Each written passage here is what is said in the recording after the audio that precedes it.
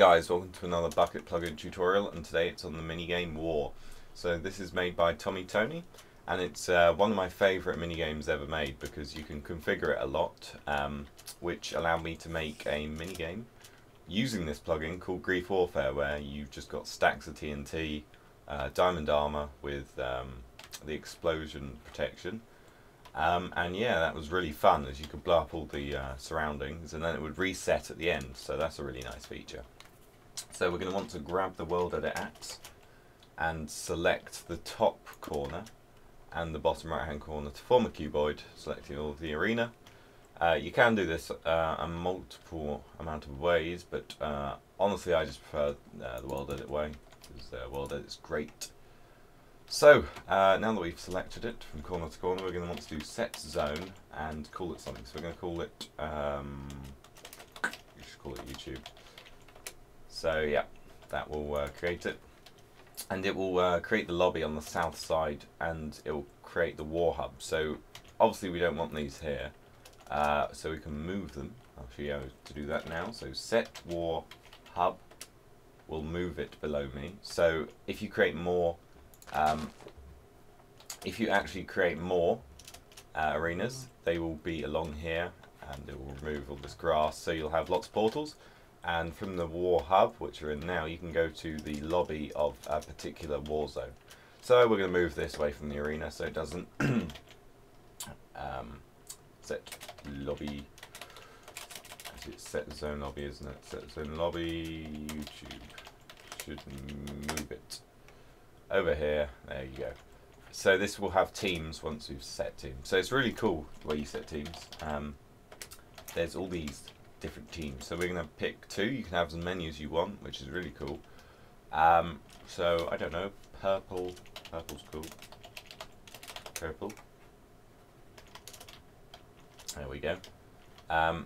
You don't. It's pretty cool because you don't have to have like blue and red. You can have as many as you want. So green. I like green. And I don't know, we could create another, why not? So there's even like diamond and gold, so that's cool. Yeah, so let me just check something quickly. I'm watching the DreamHack qualifier for Counter-Strike at the moment, where Copenhagen Wolves are playing against 3D Max. It's 10-10 at the moment, so that's quite pretty awesome. Watching CSGO matches. Anyway, what else do we need to do? Set flags and whatnot. So we can set team flag, followed by the team colours. So purple, and that will set a flag there. And we can set a green one. So these would have to be captured by the enemy, like that. So give it a few seconds and it will pop up. So there, yeah, there. So not only are there flags, but there are many other things. So there are cakes, so set cake, cake 1, and that will spawn in there in a second. There's also bombs, which you have to blow up, so set bomb, bomb 1. So you, in a match or arena, you probably wouldn't have all of these, you'd probably only pick 1 or 2. So capture the flag, you'd obviously use the flag ones. If you wanted sort of demolition sort of thing, you'd have this bomb thing here, and there are monuments, so I think it's set monument. Monument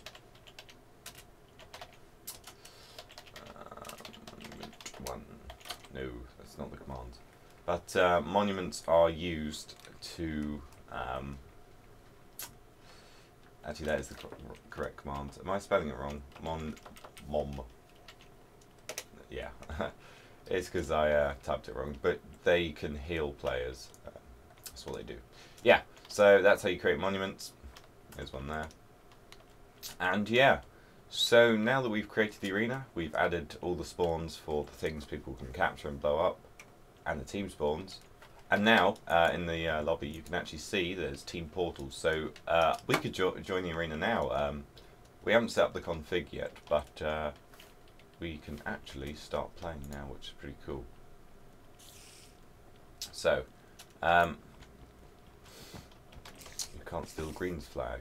Yes, because nobody else is playing. So we're going to want to do war leave and edit the zone Zone CFG. So there is a lot of stuff here, a lot of stuff. So I won't be going over all of it because most of it's pretty simple. But I'll show you how to make a kit because, well, you want to give people like different things they can get. So let me slap on some of this armor. I've already got some, and just get some random items in my inventory, and then I'll show you how to do it. But first, zone CFG, friendly fire colon false, and I think you have to put these only before the flag.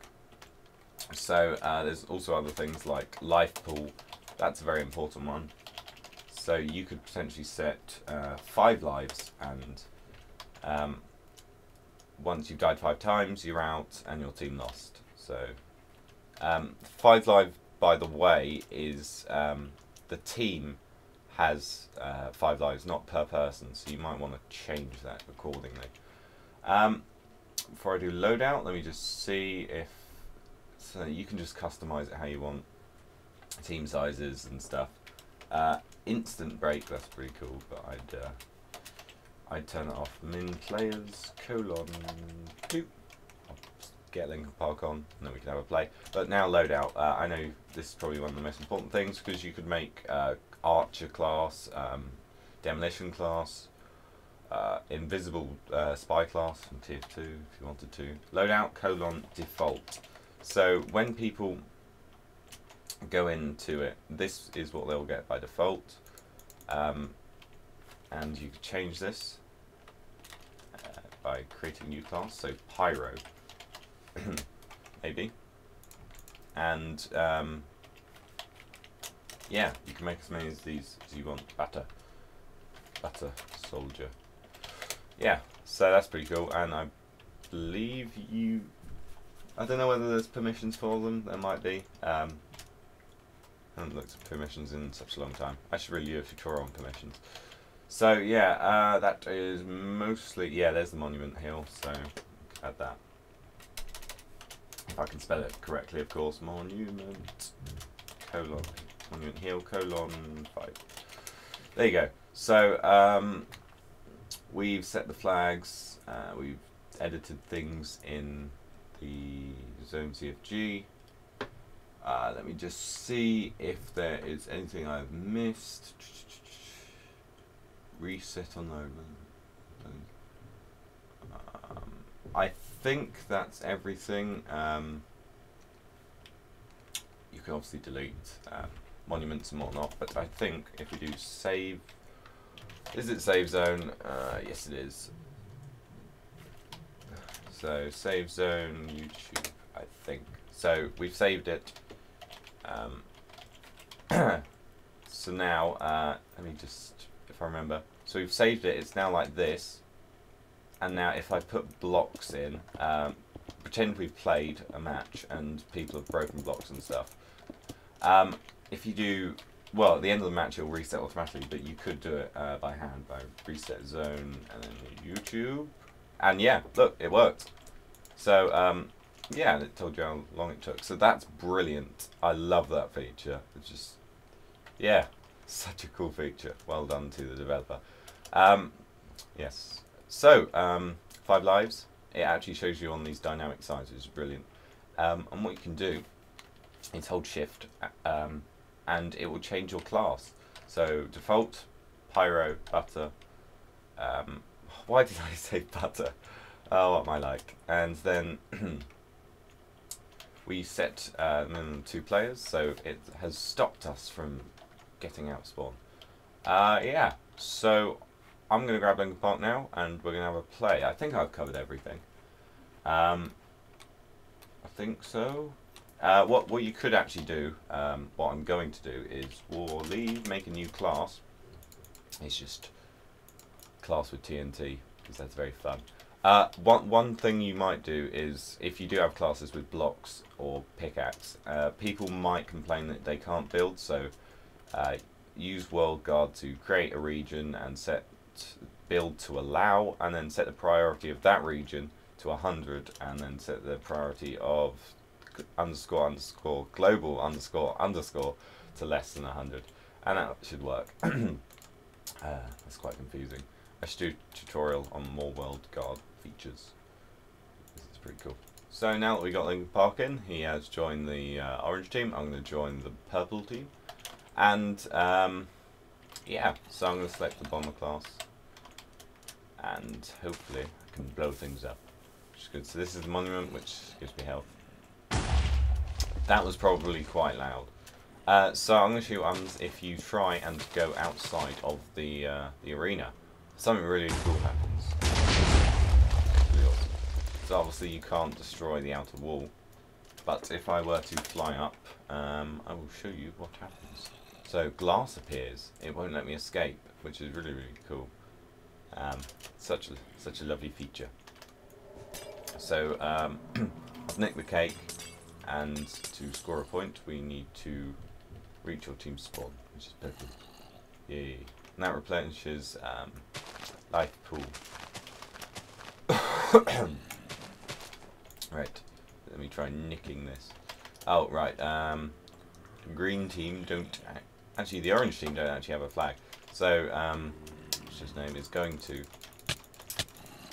nick my flag, so it should pop up on the screen in a second. I'll show you from here. So Linkin Park's going over, he's about to steal it. He's got it.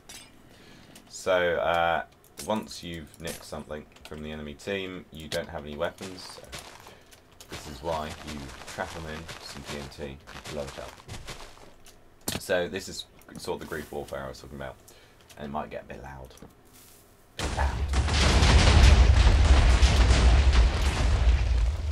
Oh dear, there's quite a lot of mobs there.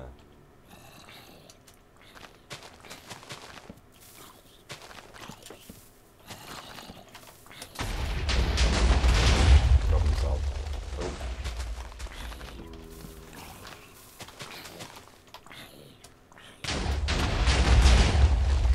Right, there we go. So that's the plugin in a nutshell. It's really good. You can edit it even more if you want. And my FPS has dropped. Why is this? I haven't got that many things open. What have I got? CSGO server, a couple of Minecraft. I don't know. Anyway, thanks for watching. Subscribe, like, comment. I'm really close to 5,000 subscribers, like 30 or something, or 40. So I'll see you hopefully tomorrow. If I'm, yeah, tomorrow.